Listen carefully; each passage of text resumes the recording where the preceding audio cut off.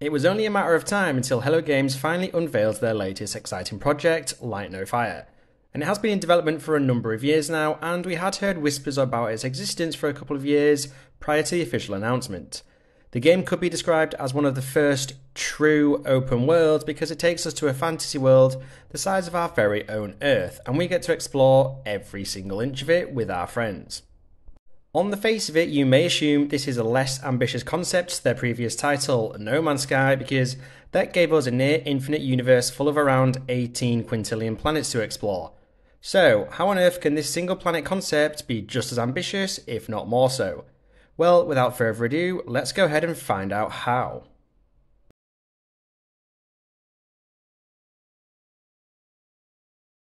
So, Light No Fire is set to take place on an actual Earth-sized planet where we can build, explore, and survive together. Hello Games describes Light No Fire as a game about adventure, building, survival, and exploration. Set on a fantasy planet the size of Earth, it brings the depth of a role-playing game to the freedom of a survival sandbox. Now, of course, Light No Fire is an open-world game in the most literal sense of the words, as it takes on one of the most common player requests, myself included in that, from No Man's Sky, and that is diverse biomes on one single celestial body. Light No Fire will feature all sorts of biomes ranging from oceans to deserts, forests to mountain ranges, and absolutely everything in between. Sean Murray himself also claims that some of the mountains in this game will be higher than Everest, which is nuts. Tell you what, I'll give you a sense of scale of Light No Fire in comparison to some of the biggest and best open world games out there right now in just a minute, because it will absolutely blow your mind. It's pretty clear from the trailer that there's going to be many more RPG elements to Light No Fire than there ever was in No Man's Sky, including in-depth character creation, as we can become one of a range of species, including a human, a rabbit, a fox, a badger, a bear, a wolf, or an otter. Sounds interesting, right? There'll also be a variety of playstyles from the look of things as well, because you'll notice in parts of the trailer that there are different weapons and combat styles throughout it. We can see sword and shields for those up-close battles, and if range combat is more your thing, then we can use bow and arrows as they're featured as well. And there is also a staff, which could mean we get to wield magic. It's definitely a possibility because it is a fantasy land after all, with a wide range of mythical creatures roaming around. But anyway, you guys want to know why it's as ambitious, if not more so, than No Man's Sky. So let's get on to that. So, with Light No Fire containing one single planet to explore versus an entire universe, you may struggle to grasp just how or why it seems a little bit more ambitious. Well, let me start off by going over the size of a few of the best open world games of the last decade or so. So let's start off with Grand Theft Auto 5 as a quick example. The map on there is a measly 29 square miles, which isn't that big in the grand scheme of things. And then if you take The Witcher 3 Wild Hunt as another example, that map is 49 square miles in total, which again, doesn't sound that big. So what about Death Stranding? Well, that stepped it up a gear, and that is 230 square miles. And again, this is just a tiny speck in comparison to Light No Fire. So let's step it up even further and talk about The Crew. That used the entire of continental USA for its map, and even that was only roughly 1,900 square miles in size, which is starting to sound pretty big, right? But enough of that, let's talk about the size of Light No Fire's planet. So, considering Light No Fire's planet will be on a 1-to-1 scale of our Earth's surface, that puts the square miles of the map at roughly, wait for it, 197 million square miles, which is just a staggering undertaking. That is just over 4 million times larger than the map of The Witcher 3, and 856,000 times larger than the map in Death Stranding. It is utterly bonkers, especially for a small team the size of Hello Games. Now, of course, you probably want to compare it to No Man's Sky. So, the average planet size on No Man's Sky is roughly 80 square miles, but obviously you can get some bigger planets and some smaller planets, but it is roughly 2.5 million times larger than the average planet size in No Man's Sky. So, if Hello Games can actually pull this off, it will be utterly remarkable. And the scale of things doesn't stop there. So Sean Murray claimed that the planet of Light No Fire will have mountains higher than Everest, and according to a number of sources, it would take around 2 months for a round trip to the summit of Mount Everest. 2 fecking months in real life. So we are going to be able to spend years exploring this massive planet in Light No Fire without seeing the same place twice. Now, a lot of you could be watching this and thinking, yeah, well, it takes 585 billion years to explore everything in No Man's Sky. These numbers are minuscule in comparison.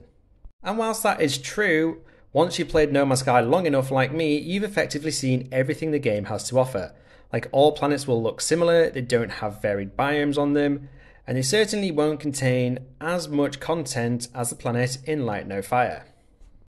Just to be clear, I am not bashing No Man's Sky at all here, by the way. I truly love that game and it's a staggering achievement in its own right. And I have sunk hundreds upon hundreds of hours into it, and I will continue to do so for years to come, most likely. I'm merely just making comparisons of scale to show you just how vast this single planet in Light No Fire actually is. Anyway, back to it. Mountains aren't the only major biome or landscape or other Earth-like feature that we can explore either. Hello Games also say every mountain can be climbed, and below them lie endless vistas, oceans and continents perhaps no others have seen. Who will climb the tallest mountains? Who will find the deepest sea? Set sail across vast oceans and rivers? Ride wild beasts through fantastical landscapes? Fly dragons over undiscovered landscapes? You know what that tells me? Dragons! Sorry. But also, we can dive into the depths of oceans, and I assume these are going to be deep, like actual ocean deep, not the depths of a large swimming pool like the ones we see in No Man's Sky. To build a game with mountains as big, if not bigger than the actual Mount Everest, and to potentially build oceans as deep as the Pacific in the same damned Earth-sized world, would be an incredible feat. Only time will tell if Hello Games can actually pull it off. A single planet on this scale, with no boundaries, no loading screens, this much content within it, including multiplayer content and the ability to walk over and explore every single inch of it, hasn't really been undertaken in game development before. Sure, there are some games with larger universes, but they tend to be a little empty, much like Starfield. But Light No Fire looks to be insanely big, and hopefully packed full of content. In order to create a full-scale Earth-sized planet with 197 million square miles to explore, it will obviously use procedural generation, much like No Man's Sky and Starfield and other games, because creating handcrafted content in a world this big would take far too long, even for a team of hundreds of developers. The description from Hello Games here is a truly open world with no boundaries at a scale never attempted before. A massively varied and dense planet filled with immersive biomes, unique enemies, and valuable resources to discover. And to me, that tells me there should hopefully be a shed load of stuff going on, and it won't just be open, empty space. The basic premise of procedural generation in the context of Light No Fire is Hello Games will have designed a boatload of textures, building assets and materials, biome assets, water-based assets, creatures, and so on.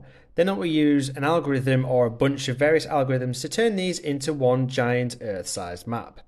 It's not a brand new concept, as seen in a bunch of other games, including the likes of Minecraft, Starfield, and No Man's Sky itself, but it keeps improving as the years go on, meaning the generated maps become less repetitive, and the blend between generated content and handcrafted content will be far more diverse. And it sounds like Hello Games have been developing this game for 5 years now, and in that time they will have created a boatload of handcrafted content which we will see throughout the game world. And I largely suspect it will be far more varied and packed full of stuff than the planets we find in No Man's Sky. With the game being a multiplayer world, we will be able to not only play with our friends but also stumble upon random players and their creations as we explore the game world. And this is what Hello Games have to say on it about it being a multiplayer Earth. So, carve a life together, meet players from across the globe, build a life, explore and survive together, construct persistent buildings and communities, or strike out alone to discover the world for others. It all sounds damn good, doesn't it? Now, it's unclear just how big the servers will be and whether or not we'll be able to only see creations from people playing the same game mode, similar to No Man's Sky. And that is also assuming there are actually going to be game modes as well. But the fact that we can explore this boundless giant world and stumble upon other players and other players' creations which persist for everyone is a damn difficult task in and itself. But the good news is, Hello Games have already achieved something similar in the past, so I'm putting my faith in them for this one. We probably shouldn't be too worried about the state of Light No Fire come its release as well, because for one thing, Hello Games don't have Sony breathing down their neck trying to shove the game out the door as soon as possible. Instead, this time round, they can release it whenever they deem the game is ready to go. Now, release may not be as soon as you'd hope because of this, but it will certainly be worth the wait if Hello Games hold off until they're fully ready and the game includes everything they want it to. And most importantly, no damn bugs. It's also not out of the question to assume there will be major content updates in the years following the release, as they've been doing the same thing with No Man's Sky for nearly 8 years. And I, for one, am certainly hoping they release major content updates in the years following, because it is one of the main reasons myself and likely thousands of others still play No Man's Sky 8 years later. Though with that being said, at the same time, it is very important to rein in our expectations of the initial launch of the game, because whilst I don't envisage for 1 second that the same disaster that occurred with No Man's Sky launch will also happen with Light No Fire, the reality is it might not be perfect, and it might not be exactly what everyone is expecting it to be. But the main thing is, you can rest assured that Hello Games will make it right if there is something wrong at launch, but hopefully there'll be no issues, and if there are issues, hopefully they're only minor non-game breaking bugs.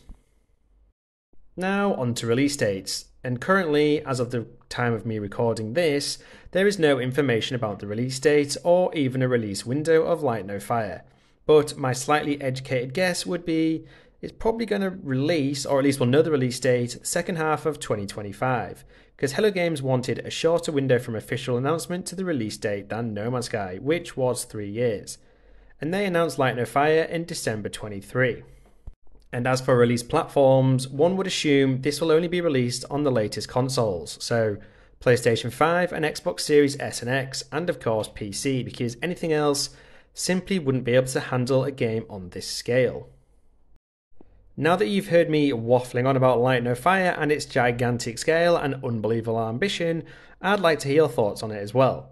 Are you as excited for it as I am? Do you have any worries about it? Are there any particular features you'd love to see in the game included? Let me know in the comments section below. And there you have it, folks. There is why I think Light No Fire is as ambitious, if not more so, than No Man's Sky, and I, for one, cannot wait for it to be released. I really hope you enjoyed this video, and if you're still here, it would be totally awesome if you could support my channel by hitting those like and subscribe buttons. You can also become a channel member as well, and as always, thank you for watching this video, and I shall catch you in the next one.